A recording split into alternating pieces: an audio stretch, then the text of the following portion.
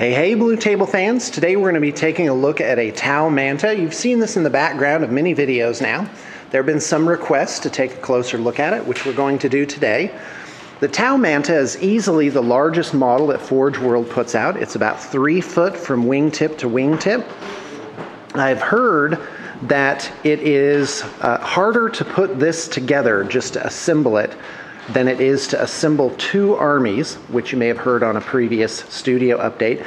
Is an extremely, this is heavy lifting, and quite frankly, I think most people would not even have the equipment or even remotely the expertise to even assemble this figure. In fact, painting it is probably easier. All right, so this is mounted on a 1-inch board as the base. It has a decorative base with worked up hard styro on it, and as you can see, we've blown an entire Lehman Russ just to decorate the base with. It has 3. Originally we tried putting 1 single peg in the middle, and that did not work. You cannot, the physics don't scale up for this. So this has, I do believe it is 3/16 inch metal bar at 3 points that go up into the model. All right, let's go ahead and open it up. On the front here, you've got these panels that come off, and you can see the pilots inside. Here you can see these guys, and it's the way that it goes together is a little bit tricky. It's hard to paint things and then put it together, but it can be done to some extent. Now this main panel on the top comes off. Let's just gently move that up here. And this is where you get to paint 48 fire warriors sitting down.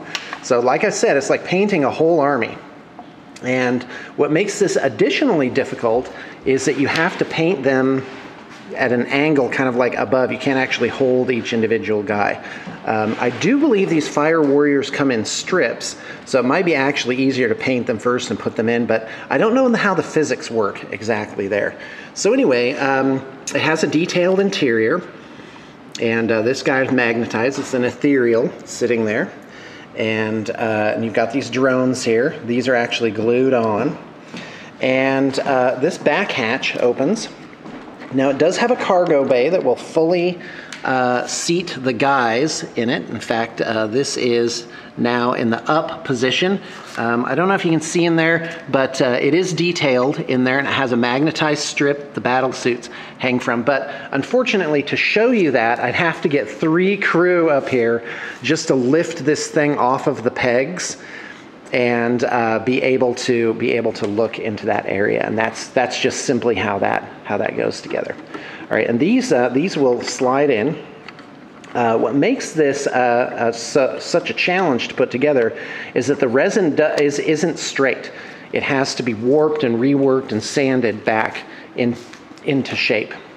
All right, so when you buy the Manta, you do get 8 crisis battle suits, which we have magnetized onto these bases. However, they do come in this sort of hanging pose. These have magnets in the top, so they will actually hang in the cargo bay. And so this kind of gives them the impression that they're just landing, which is fantastic. And then it comes with these 4 tanks also, which as part of the Manta cost, we do paint all of these up. So, if you want to be one of the handful of people, apparently, in the world that own one of these completed, by all means, contact our inquiries department, where we have specialists on standby to set up this project or any other project of any other size.